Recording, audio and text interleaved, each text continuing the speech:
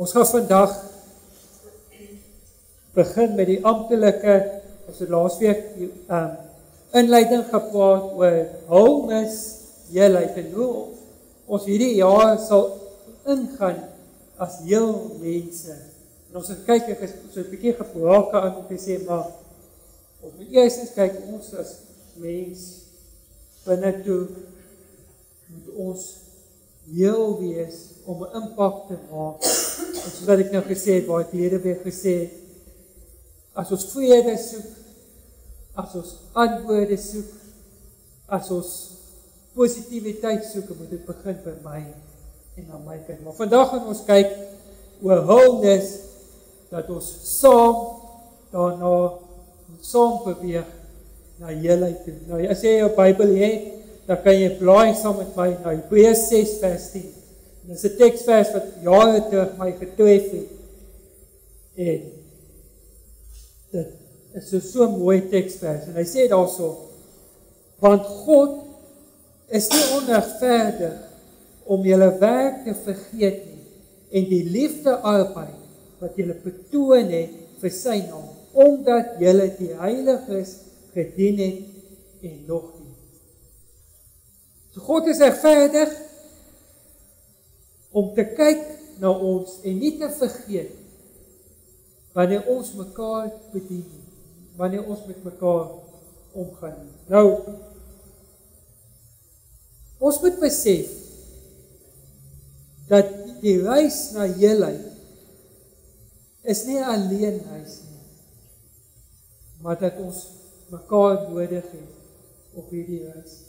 Maar gelukkig is ons geskape as sosiale wesens. Alhoewel, jy weet, as jy introvert soos ek is en my vrou, dan soek jy alleen tye en goed, maar jy het mense rondom jou nodig. Jy het mense nodig om jou bietjie partykeer aan die hand te vat en te sê, kom aan, want partykeer wil jy net gaan sit en gaan, jy weet, jy wil net en dan het jy iemand wat net vir jou op die regte tyd, die regte woord te sê, en jy weer liewe oefkry, soos wat die jong mense sal sê, nee. Maar so loop ons ook dan saam in hierdie reis na Jesus Christus toe. En elkeen van ons bring ons eie storie na die tafel toe. Want ons het elkeen van ons het ons eie vreugdes, ons eie hartseer, ons eie seer, ons eie twyfels en ons eie oortuigings. En ons het dit nodig om by mekaar te hoor. Ons het dit nodig om van mekaar te leer. Is goed om te hoor wanneer dit goed gaan met iemand. Maar hier is 'n baie van dit. Is goed om te hoor wanneer dit goed gaan met iemand en nie jaloers te wees nie. Hallo. Maar dit is goed ook om te hoor wanneer dit sleg gaan en nie by jou daarin te verlekker nie. Kyk, ek gaan sleg met hom.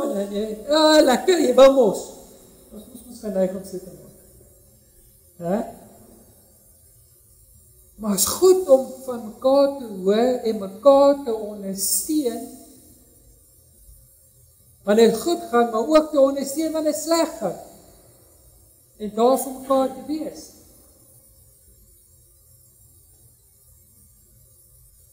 Hier is 'n baie belangrike een. Om saam te leef, om met oop harte te leef. Dat jy sien, ons wil nie, en ek praat myself ook, nie ons hart nie met mekaar oopmaak nie, want jy kan my seer maak. Mense het skerp kante. So ek is bang dat jy my gaan seer maak, so ek hou my hart toe vir jou, dat jy nie my gaan seer maak. Want nou skinder jy oor my. Nou sê jy sleg van my. Maar jy al so gedink, mense wat skinder oor jy sleg sê, het niks beter om te doen nie, so hulle moet dit wat jou lewe so interessant maak met hulle oor praat. Maar dis wat ons is bang, so en ons hou ons toe, En dit wat God vir ons gegee het, om te deel, hou ons vir onsself, maar ons moet op 'n plek kom waar ons by mense, veral in kerke en so, en alles is te moeilik. Al is ons hoe stikkend, ons almal is stikkend. Almal is gebroken. Almal is skerp kante.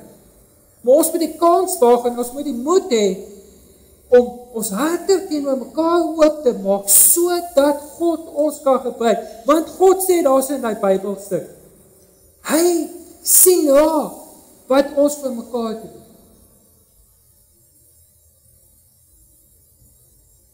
So ons moet op 'n plek kom. Jy weet, dink 'n bietjie aan Moses. Hoe die Israeliete hom kwaad gemaak. Dink jy nie, hy moes al, hulle net al gelos het en gesê, maar gaan julle aan met julle nonsens, ek loop nie. Nee, wat doen hy? Ten spyte van wat hulle aan hom doen, en gedoen het, kry hulle nog steeds jammer. En hy tree nog steeds vir hulle in, by God.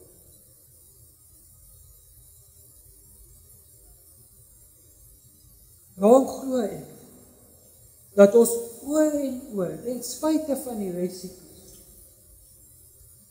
ons harte teenoor mekaar sal oopmaak, sodat ons seën sal ontvang. Wat weet julle wat? Ware profete, hoor nou mooi vandag, en ek wil dit nou sommer hier sê, ware profete en ware apostels, ek moet dit so doen, en ware bedienaars is nie die mense wat titels dra nie, en hulle self toe-eien as apostels en profete, maar mense wat beskikbaar is, want jy kan 'n profeet wees vir iemand se lewe, en op die regte tyd en op die regte oomblik 'n woord in iemand se lewe inspreek wat sy hele lewe verander. Maar as jou hart oop genoeg dat God jou kan gebruik.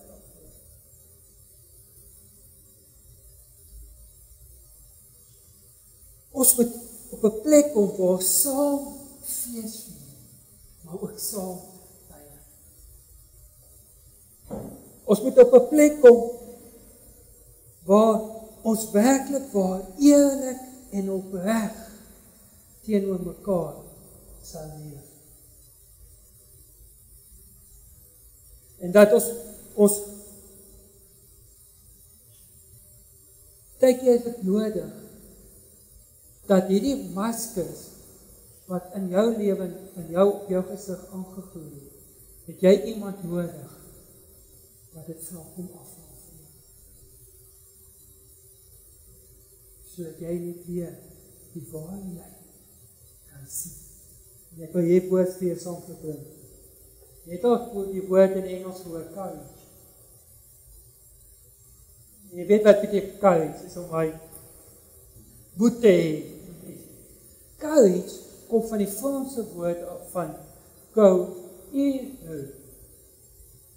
nou moet jy, ek sê nou nie Frans, maar jy moet nog hy slang wat jy, go here, sweet. Maar dit beteken, hoor nou mooi wat dit beteken, a affair with the heart.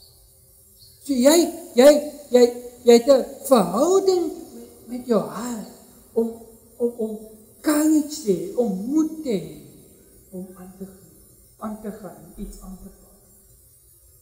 En ek wil vir jou sê, dit is wat dit beteken, om met braaf en 'n oop hart te leef, is om op daai plek te kom, te sê, ten spyte van die seer kry, ten spyte van die trap op my, ten spyte van, ek sal dit leef, want God sien dit raak en hy sal my beloon.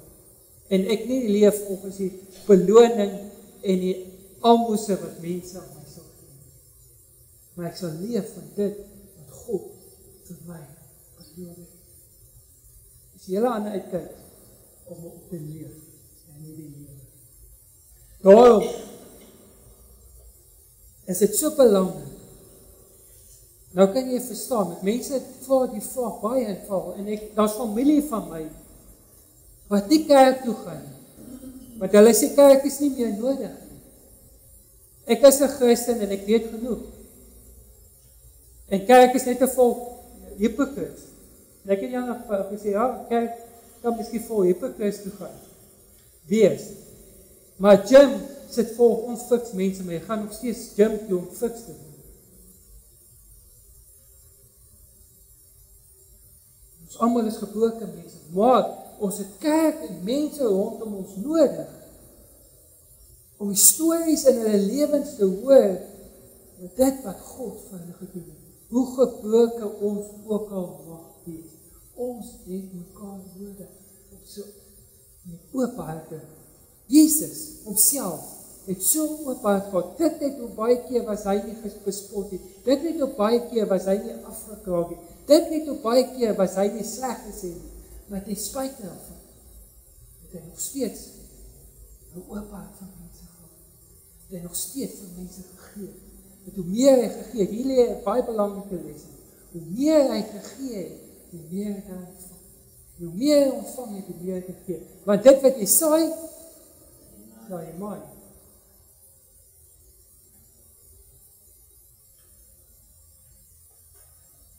So dis moet ons op 'n plek kom, dat ons mekaar sal dra. Dra mekaar. Paulus kom en dan sê hy, dra mekaar se laste. Galasiërs 6:2.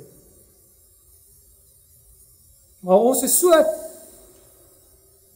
gefokus en behept met my storie, met my doen en late, dat ek nie worry oor jou storie en jou doen en late nie. So, wat ook al, solank jy net nie aan by my kom, storie kom en my kom pla nie, kan jy maar aangaan met wat ook al jy doen. Dis hoe ons leef vandag, want ons is so besig met ons stories en ons goedjies, dat daar nie die plek en tyd is vir ander mense se nonsens nie. Dis hoe ons dink. Bly jy met jou nonsens daar? Ja? Ek sien jou, ja, so, ja, maar, ja, ek gaan nie aan. Terwyl God jou wil gebruik om in daai mense lewe te saai, sodat jy weer kan maai, sodat God weer vir jou iets gooi. Maar nou mis ons baie keer seën van God in ons lewens, omdat ons ander mense vermy. En dan wonder ons, hoekom seën God ons nie? En dit beteken nie dink net aan geld en nee. 'n Glimlag kan 'n manier wees van saai. Daar loop daar iemand en net 'n glimlag gaan sy lewe verander. Daar loop daar iemand wat net moet hoor, iemand is nog lief vir hom. Dalk is hy op pad om selfmoord te pleeg. Ek weet nie of julle die weer gesien het van die tannie wat van die brug af gespring het by uit die hond. Dalk het sy iemand nodig gehad of vir haar te gesê, jy's okay, ek is hier vir jou. Maar die kerk is so behept met kerk, met die organisasie van kerk, dat ons beginne wegleef het van mense af. Kerk het 'n show geword, en hoe beter die show, hoe happier is die mense. Ons leef vir baie.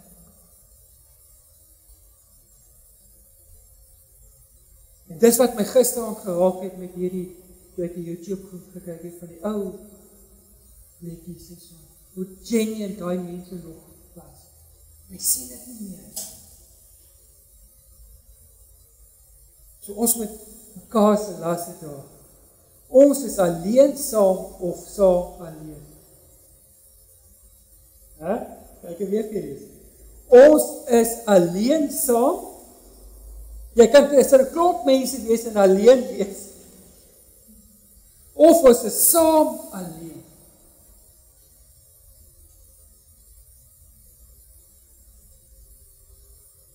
My uitnodiging vandag is, ons moet vir mekaar sorg, dat dit vir mense sal help, om lief te wees vir ander mense, om goeie dinge vir hulle te doen, soos wat die Hebreërs gesê het. En jy graag op 'n plek kom in 2019, waar jy God se seën op 'n unieke ander manier ervaar, as wat jy deur die jare kom op hierdie plek. Hulle sê, gelukkige mense is mense wat weggee, as wat mense wat nie daar. Kom ons wees dit in 2019. Miskien is dit juis daai vrede wat mense soek, wat jy dra, wat jy nie kan uitversprei. Miskien is dit juist daai, hier's nou mense wat in ons lewens ingekom het, hulle vermy my 'n bietjie, maar hulle wil my ook al hê. Dis mense wat, hulle is verskriklik jittery en aan die gang. En die vrou was nou die week weer daar by ons gewees. En sy sê, ek wil hê, jy moet met my man vriende wees, want jy bring rustigheid in sy lewe. Miskien is dit wat jy net in iemand anders se lewe kan sien. Sonder om net jy moviese ding te wees nie. En jy maak dalk 'n verskil. Moeder Teresa het gesê, if you want to change the world, go and love your family. Daai een klein verandering kan 'n hele groot verskil in iemand anders se lewe. Kom ons wees daar vir mekaar, sodat daar genesing en lewe in ons lewens kan kom. Here, baie dankie dat ons as hierdie familie, community, voor U kan staan. Waar ons dalk as gebroke mense hier voor U staan, met skerp punte wat ander mense dalk seer. Is okay. Want U is betrokke in ons lewe. Dat daai skerp punte daar kan vyand, sodat sagte omronding sal wees dat mense sal toevou in liefde. Bid ek vandag dat U ons sal kom bind in liefde, elkeen van ons. Dat ons daar sal wees vir mekaar, sodat ons 'n heel mens sal wees vir 2019. Here, maak ons sensitief, sodat ons sal uitgee dit wat U vir ons gegee het, om werklik waar bedienaars in God se koninkryk te wees. Bid ek, Here, dankie dat U vir ons mekaar gegee het, sodat ons mekaar sal ondersteun en dra. Want tye gemoeilik raak, en ons het mekaar nodig in hierdie tyd. Bid ek daar die seën van God en die liefde en die genade elkeen